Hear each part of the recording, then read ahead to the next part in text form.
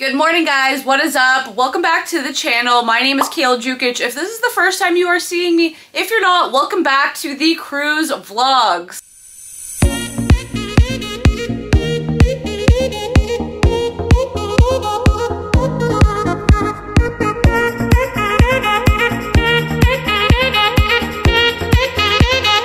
Just a little recap. I am currently on the Norwegian Prima. We are at our fifth port stop. I had to think about that for a second because if you've been watching the previous videos, you know there was a little bit of a disruption earlier in the week, but today we are in Ochos Rios, Jamaica. I'm actually really excited about this port because I have never been to Jamaica in my life. I've been a fair share of places, but Jamaica is not one of them. So this is a first for me, so I'm excited to get off the boat and see what we can do and what is around. This morning, Alan and I went for breakfast with his parents, and before that, we actually headed upstairs to deck 18 to see, you know, the view of Ochos Rios, and it is stunning. I was really nervous because last night the weather was saying that it was going to be raining here all day, and it did rain this morning, but the sun is out now. We even saw a rainbow, and let me tell you, it is humid. We were outside for maybe 5 minutes, and it definitely feels like this is going to be probably the hottest place we have been to or are going to thus far. So I put my bathing suit on and I put my sunscreen. Do not forget to put your sunscreen on, guys. It is very important. I'm just waiting for my husband, Alan, right now. He is just using the washroom, cleaning up. We are all changed and packed and ready to get off the boat. My husband actually has been here before on another cruise a long time ago, and he did Dunn's Falls, or I think that's what it's called. And we were thinking about possibly doing it because I've never done it, but we're gonna just walk off the port and see what they can offer because I'm not gonna lie,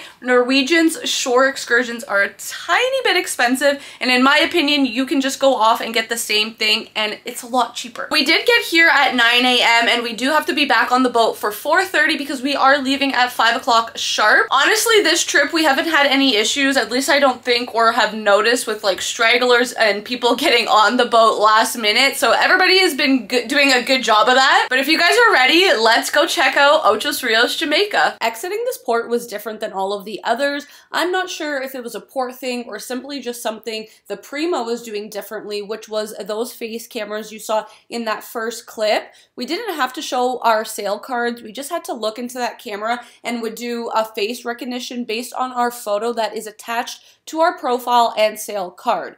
Anyways, this port was one of the longest to walk. It took about 5 to 10 minutes to get to the main road, but it was beyond beautiful. As you can see, the water was blue, the sun was out, the sky was bright, and as we got closer, there was a lot of flowers and plants. As you continue walking, you will see this building, and that means you are getting closer to walking out. Mainly here, there's a little information desk if you have any questions before going out to the main road.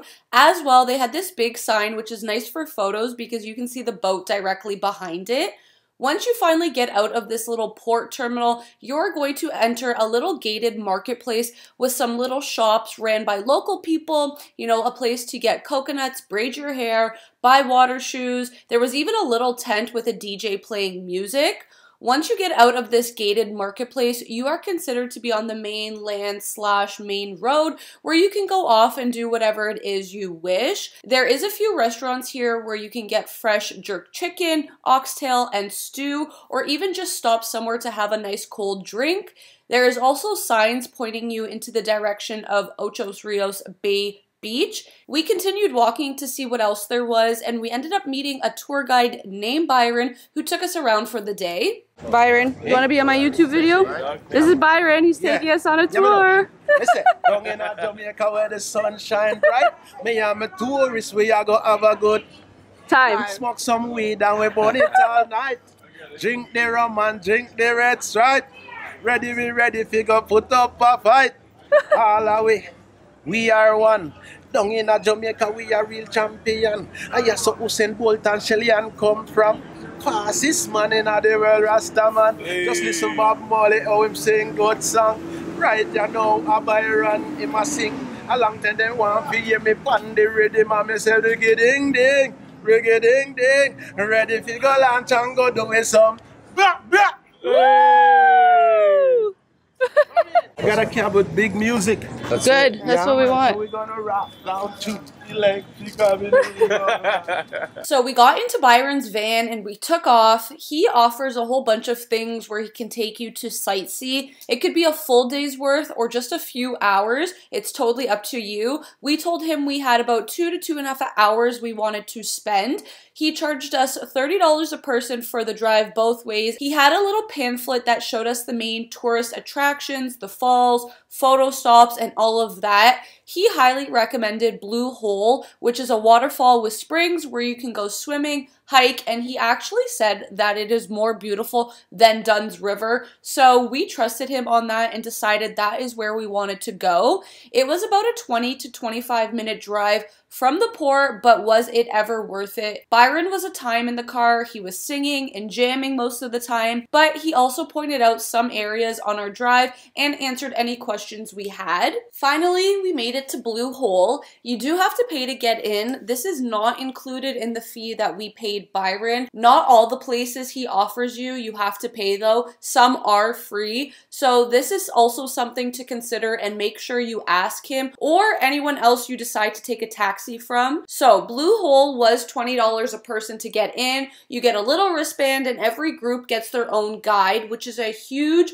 pro for doing this. In comparison, Dunn's River is a huge tourist place, so not only is it overcrowded, but you don't get a personal guide for such a small group of people. Usually it's one guide for a very much larger group, so this is a huge pro for coming to the Blue Hole versus Dunn's River. You can go swimming here in these falls as well. You will need water shoes and a life jacket. We were not really prepared or dressed enough to swim, so we all just put our feet in and the water was so cold yet refreshing, which was freaking much needed because y'all, it was hot outside. Definitely the hottest day and place we've been to so far on this cruise. Our guide said it's actually the cold season here in January, which we could not believe because it was truly 30 degrees and so humid. It is literally so hot and it doesn't help that we're going up and down these stairs. We're trying to get to the second area where we can take some photos. So the first area I showed you, I probably already mentioned this, but we could go swimming there, but we didn't bring water shoes and some of the boys don't have swimwear and we didn't bring towels and that kind of stuff, but we did put our feet in and it is so refreshing. It's not too cold, it's just refreshing, honestly. So highly recommend. As you can tell, I am literally out of breath.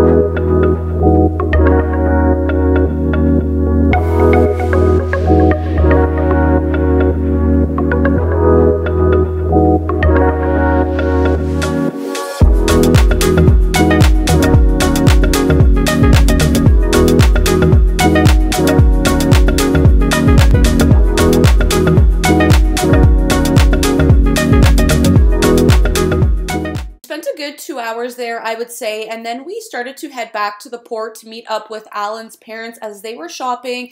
It was time to get back on the boat, so we walked back from the main road where we saw a Margaritaville. So if that's something you're interested in doing, it's not too far outside of that gated marketplace. Here you can see there's a few more shops where my brother-in-law ended up buying a bucket hat, and then we proceeded to gate 1 to get back inside. They had a little show going on of some dancers, and then we walked into the main building there to briefly go through some security before getting back on the boat. To note, we actually did not have to do this at any other port, so I'm not sure why we had to do it here, but of course we complied.